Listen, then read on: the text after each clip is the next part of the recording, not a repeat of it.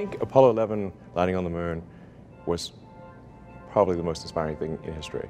Arguably the most inspiring thing. Just the level of inspiration that provided to the people of Earth was incredible. And it certainly inspired me.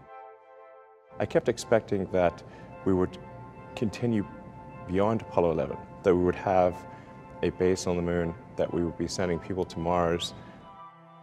But the United States has been without the ability to send people to low Earth orbit since 2011 when the shuttle retired.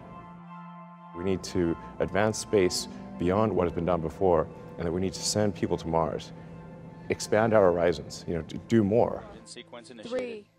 In 2002, Elon Musk founded SpaceX. We have liftoff. We have liftoff. Breaking the stranglehold that governments had had as the exclusive providers for access to space. Second stage ignition confirmed. When Musk couldn't lease facilities to launch his rockets from the continental United States, he moved a team of engineers to a small atoll in the Marshall Islands.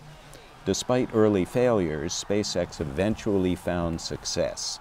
In 2010, it became the first non-governmental organization to launch, orbit, and successfully recover a spacecraft. And in 2011, it was awarded its first NASA contract as part of the Commercial Crew program. I thought starting SpaceX would be 90% likely to fail. The cost of access to space was just too high. Even if we doubled NASA's budget, unless NASA had good options for rocket contractors, they would still not make progress. So I actually just funded the whole company in the beginning myself, not because I thought it would turn out well, but because I thought it would fail. Elon Musk's sheer brazenness, his willingness to break old molds and make bold promises, has captivated space fans, giving the company and its founders something of the popular following once enjoyed by Steve Jobs and Apple. And it's not just image. The company does things differently, re-landing spent first stages on ocean barges, building its massive stainless steel Starship rocket, adding technological prowess to its popular sizzle. The holy grail of access to space is a fully reusable orbital rocket. We cannot have a base on the moon. We cannot have a city on Mars. We cannot become a multi-planet species without full and rapid reusability.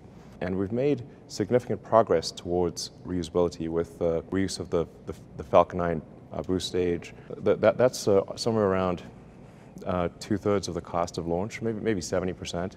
And we've just recently been successful in catching the fairing, the nose cone of the rocket. And that is a crazy exercise with a boat that's basically a giant catcher's mitt. And the boat adjusts course automatically, and the two just, maneuver to touch each other.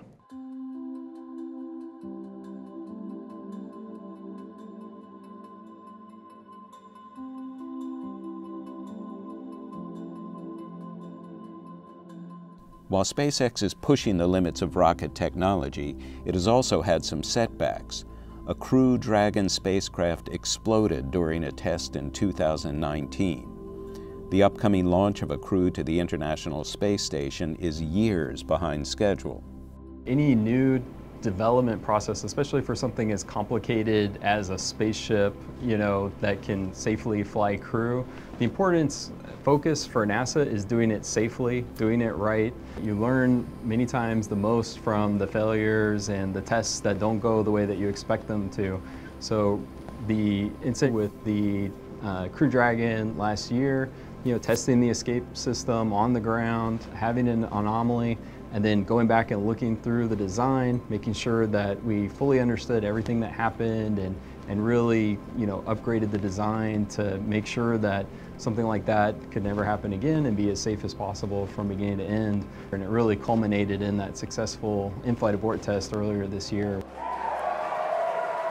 And there you just saw the trunk jettison again, some really loud cheers. But the Falcon 9 that will launch this week is now considered a reliable machine with a proven record.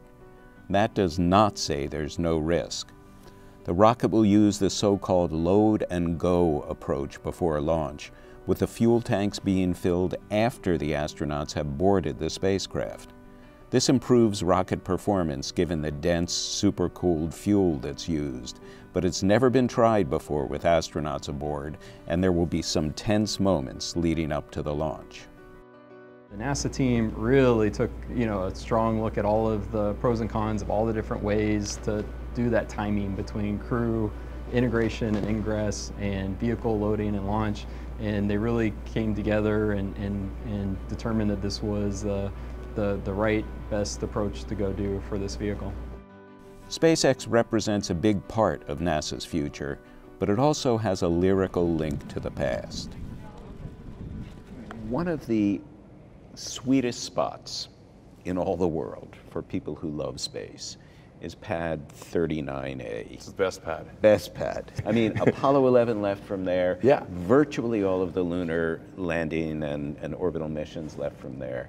And now, I can't believe we get to use this pad. And that's my question. An insane honor. What does that feel like? That is SpaceX's leased pad now. We're not worthy. While this launch will be historic, Musk has his eyes on the future too, already building a new rocket dubbed Starship, capable of taking humans to the moon and even Mars. This flight marks an important first step toward those grander journeys to come.